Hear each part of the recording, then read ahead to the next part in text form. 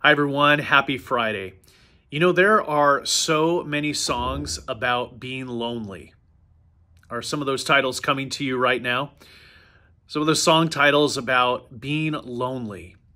The Surgeon General recently declared that in the United States, loneliness is the greatest epidemic that we are facing.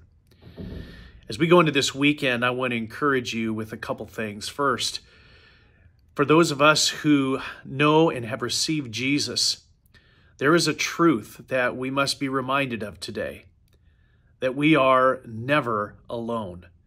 In fact, Jesus gives to us through our baptism this incredible gift of his Holy Spirit.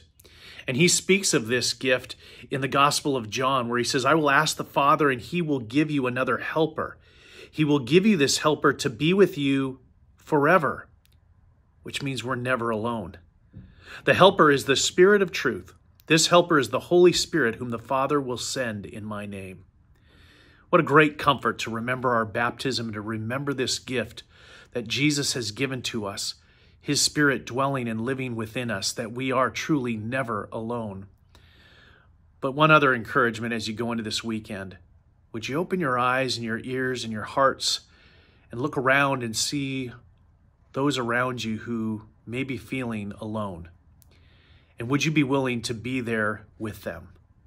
Show them that they're not alone, that they have a God who cares, that they have a God who draws near, demonstrated so perfectly in the love of Jesus. Let's pray. Dear Lord, thank you very much for, again, a great week, another week where we've been able to follow you and to learn more about who you are and who you've called us to be. Through even the bad times, Lord, you are still working. You are showing us great things and demonstrating your love and your faithfulness to us, and for that we are grateful.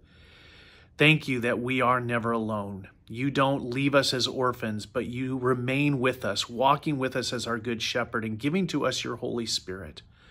And would you help us this weekend to open our eyes, our ears, and our hearts to those around us who may be struggling with loneliness, and to not only draw close to them as a physical presence of your love, but also to remind them of the love that you offer to them through faith, a gift that you give to them in your Holy Spirit.